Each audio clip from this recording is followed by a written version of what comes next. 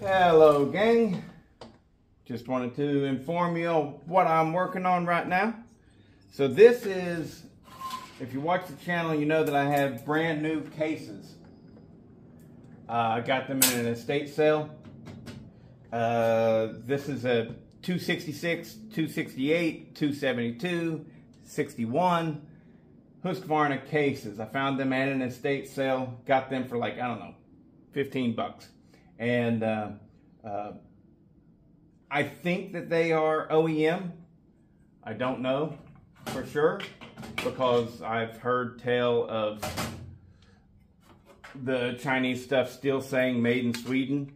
But these things definitely say made in Sweden. Let's see if you can see it. Can't really. Yeah, there you go. You can make that out. Made in Sweden. So I think they're OEM cases. We've got a Meteor, what is it, 50 millimeter.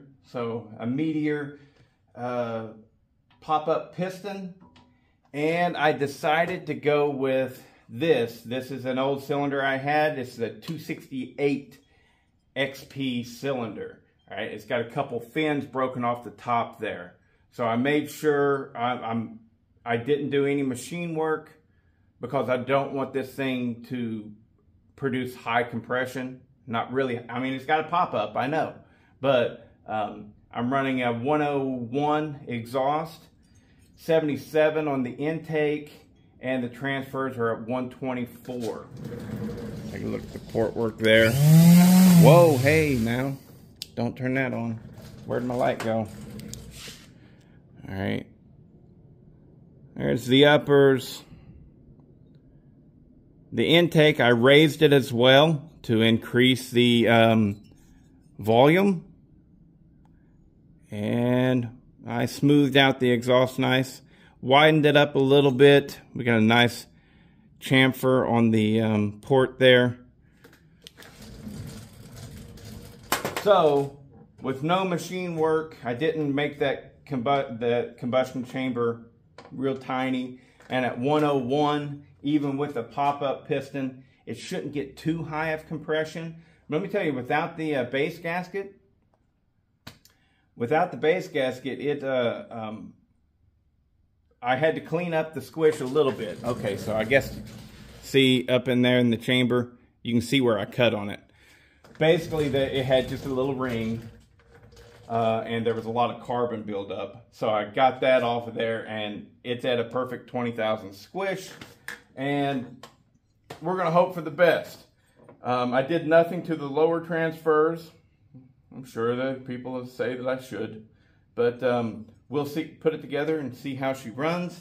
And then I believe with this saw, I am going to just do, we'll have a waffle, right? A raffle. And basically on the video, whenever I run this thing, the video, I will announce that I'm going to be raffling it off. And if you put in $5, that's 1 ticket. If you put in $20, that's 5 tickets. And we'll give people a chance to win this. The opportunity to win this is because I am, big time surprise here, I am saving up my duckies to build a dyno.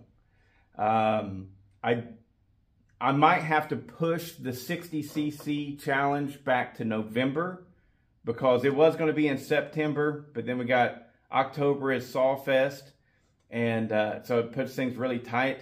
And then how great would it be if I could build the dyno and then dyno all the saws for that 60cc challenge.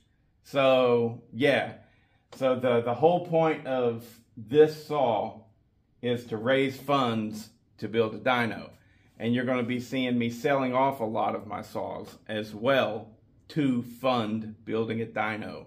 And but yeah, I'm all in on it. I'm going to do it. I don't know how long it'll take me, but hopefully I can get it done within the next few months. And then yeah, like I said, have it ready and for the 60cc challenge.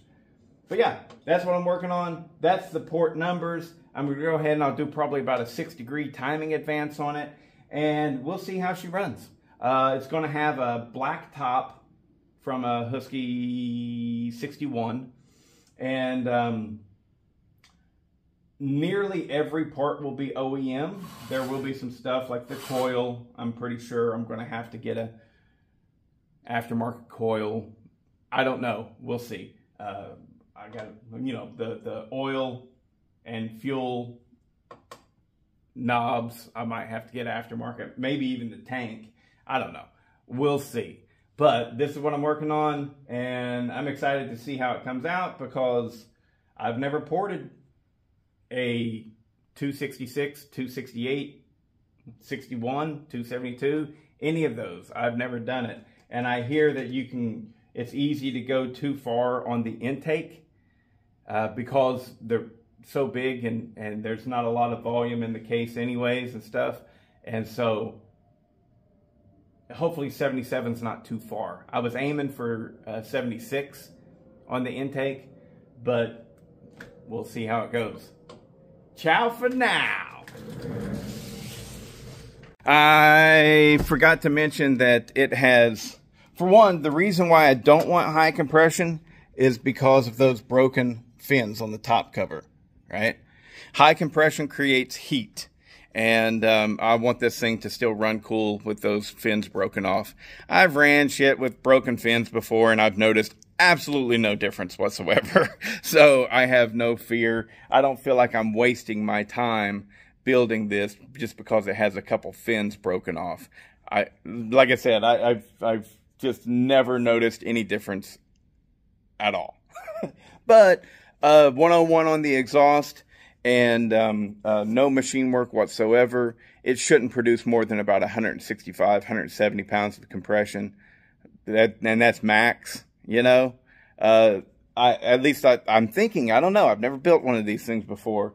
So, but I didn't cut any material out of there. So it all leads to, it'll probably be fine. And the other thing that I forgot to mention too is it has a brand new crank in it. This is a Tecomec crank. Got a killer deal on this thing. It was on sale on HL Supply. You know how they do. They decide they're not going to carry something anymore, and so they just drop it and drop it and drop it until you just got to buy it. I think I got that thing for 10 bucks. And it's a perfect crank, no issues, and it's got brand new crank bearings as well. Of course, brand new crankcase gasket. The bottom end is brand new on this thing. SKF bearings, and should be come together and be a really nice little saw. We'll see.